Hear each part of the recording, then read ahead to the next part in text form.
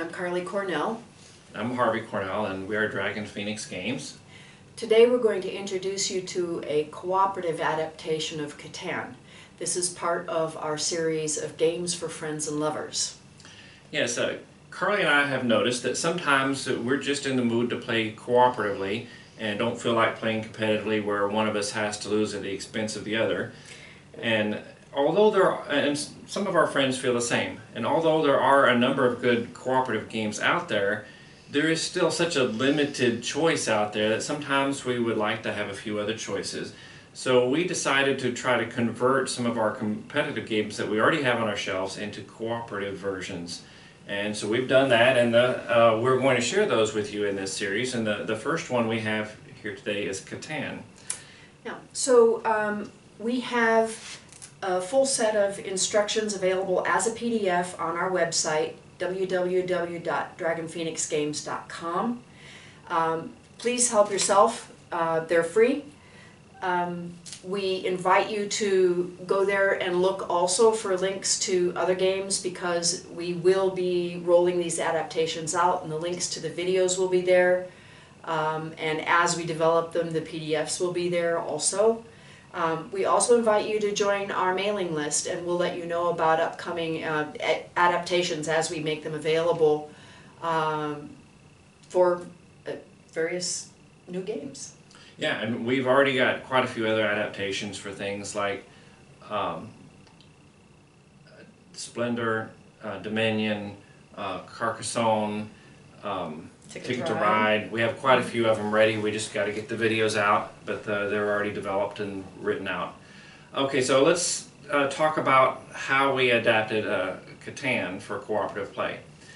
Basically, it's going to play pretty much the same as you are familiar with the regular game.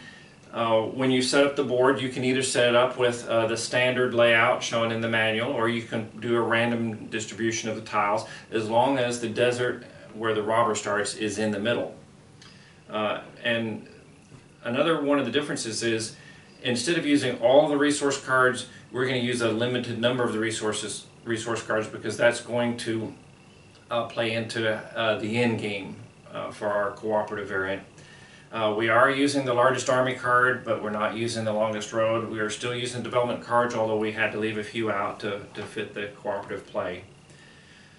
And then there are some differences in the way trading happens and the way the robber is handled, and we're going to demonstrate those with some examples of play. And so we've already set the board up and everything, and we had to determine who was going to be first, and you can determine who's first by any means you wish. We chose to use rock, paper, scissors, lizard, Spock, and Carly came out first. And so we've already put our starting settlements out and got our starting resources. So, Carly's going to start with her first turn. So I start, and I rolled a 5, and that means that I get a brick, and Harvey got, oh, here it is, a wood. So I get those resources. He's got, so I'm looking at it, and the obvious thing here is, with a brick and a wood, I can go ahead and build a road on my turn. When I set things up, I wanted to get down here to where I can make a trade at a 3-for-1 rate for any of my resources, so I'm going to go ahead and build my road out there. Okay, so now it's Harvey's turn. Okay, so I'll roll, and I got a 10. So there's no settlements or cities there, and on this 10 I have 1 settlement, so I'll get 1 stone. And now I don't have exactly the right resources to build anything right now, but Carly does have some things that would help me, and so now's a good time to talk about how trade works in the cooperative variant. In the normal game, there's really no trade restrictions. You can trade however many cards you want for whatever. It's just whatever deal you can work out. But for the cooperative game, the rule is that you have to trade only 1-for-1. So if I want 1 of Carly's cards, I have to give her exactly 1 card in return. If I needed 2 of hers, I'd have to give her exactly 2. So it's always a 1-for-1 deal. Now, I could trade for her brick and have enough to make a road, or I could trade for her wheat and have enough to get the development card. So if it's all right with you, I'd like to go for the development card. Sure. So I would need the wheat, and I'll take the wood. okay, so we're going to trade 1 for 1, which Yeah. is the way that I'm saying that we have to do it in the cooperative variant. And now I have enough to get a development card. I need a wheat, a sheep, and a stone. So that will give me a development card. And that's really the only difference in the trade. It's pretty simple, but it is pretty important to the way it plays. Now, I drew a knight card, so now is a chance for me to explain the difference in the way the knight card is going to be used. In the standard game, when you draw a knight card, you get to move the robber and steal a resource from the owner of his settlement. Well, that's not going to happen in the cooperative game. Instead, the knight card can be used to prevent the robber from moving and stealing stuff from us when we roll a 7. So if I were to save this for later, then if I rolled a 7 at some point, I could discard the knight card and not have to move the robber and let him steal stuff. So, but the other thing is, in the regular game, you play your knight card and that counts towards your largest army. Here you have to make a choice. I could use it towards the largest army, in which case I would need 3 knight cards. But what I have to do is, if I play it on my board, then I'm trying to count it towards getting the large army. If I save it in my hand, I have the option to use it on a later turn when I roll a 7 to prevent the robber from moving. Even if I do save it, I can at a later time decide to play it to count towards the largest army. But so for now, I'm going to keep my options open and keep it in my hand so that maybe I can prevent the robber from moving on a later turn. And now, Carly, it's back to you. Okay. So I'm going to roll. And sure enough, look at that. I rolled a 7. So we have to get the robber to move now. So we want to demonstrate that for you. As in the normal game, when you activate the robber, the first thing you have to do is check your resource cards to see if anybody has more than 7, and you would discard down if you do. I've only got 2, Harvey's only got 2, we're not in any danger of needing to discard.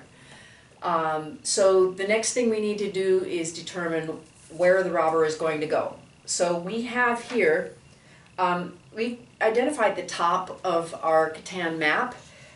We just used a spare blank that was available in the game and marked it top, and we just put it there. The reason for that is because we want to be able to evaluate the spaces around the robber for where he's going to go.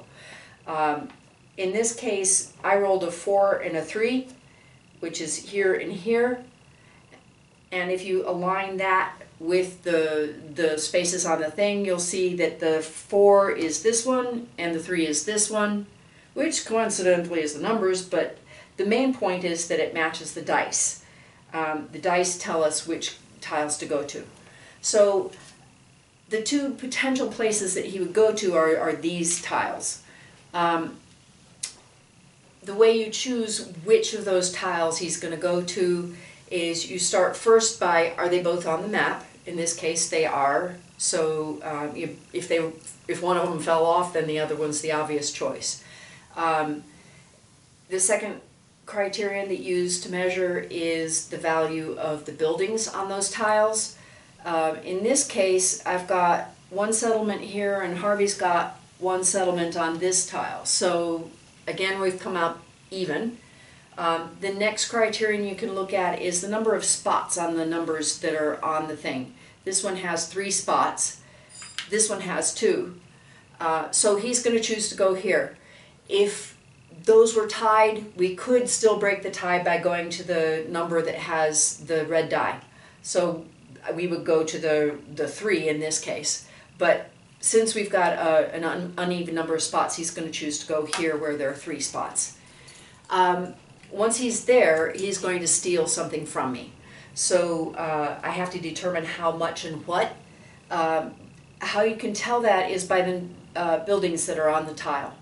In this case, I've got 1 settlement. That's worth 1 point. That means he's going to steal 1 resource. If I had a city on there that's worth 2 points, he would steal 2 resources. 2 settlements, 2 resources, you know, so that's how you count how much he's going to steal. And then which resource he's going to steal, he's going to take the one that is associated with that tile by preference. As it happens, I don't have any grain here. So I get to choose which of my resources I'm going to give up. So this is a cooperative game, and we both live and die by what resources we have. So I'm looking at what Harvey has, and we both have some wood out here, so I'm thinking maybe we can afford to lose the wood. It is going out of the game, so it matters. Yes, and now she still would get an opportunity to build if she had anything left to build with, but she's only got one card. And here's an example of how that affects us, because with the trade, she'd have to trade her one brick to get one from me, so she can't even get this wood to build with. So that prevented her from doing anything. But anyway, this will go out of the game, and that affects the end game, and I will explain that now. So the end game, just like in the regular game, you're playing for points, and the points are calculated the same way: 1 for settlement, 2 for city. There are some development cards that have 1 point on them, and also the largest army is worth 2 points. So you're calculating the points the same way, but we're adding our points together, and the goal is to reach 15. So if between us we have 15 points, then we would end the game in victory. Now, how do you lose?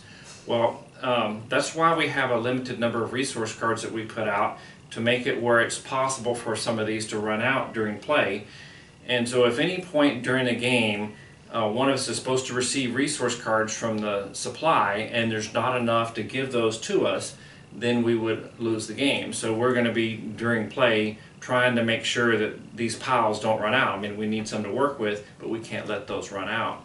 So that's how you lose, and later in the game it will become much more critical. But so that's how you play Catan in cooperative mode. So thank you for joining us.